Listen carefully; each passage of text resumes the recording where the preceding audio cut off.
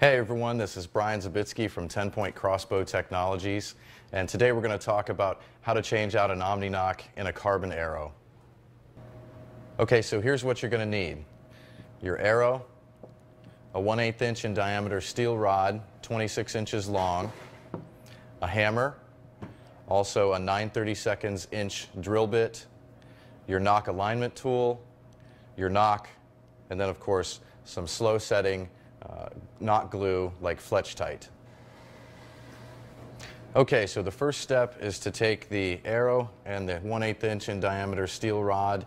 You're going to feed that through the front of the arrow, through the insert, and make sure it touches flush up against the bottom of the Nock. Then you're going to take your hammer and tap on the steel rod, and the Nock will pop out.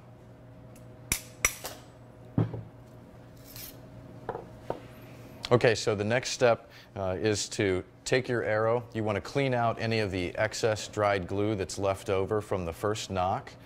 You want to make sure that gets cleaned out well because you want your new Nock to seat squarely into the back of the arrow.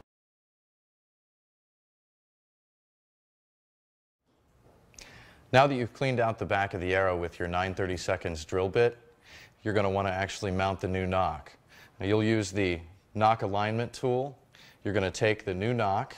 It's going to fit into the smallest part of the tool that's triangular shaped, and you'll stick the Nock on the tool. You're going to want to apply some epoxy glue that's slow setting, and then you'll take that and you'll insert that into the back of the arrow. And the Nock alignment tool has 3 edges that match the 3 edges of your fletching. You'll want to make sure that those edges all line up with the edges of the fletching. This is how you'll properly index the Nock to the fletching. Thanks for watching how to install Nocks into your carbon arrows.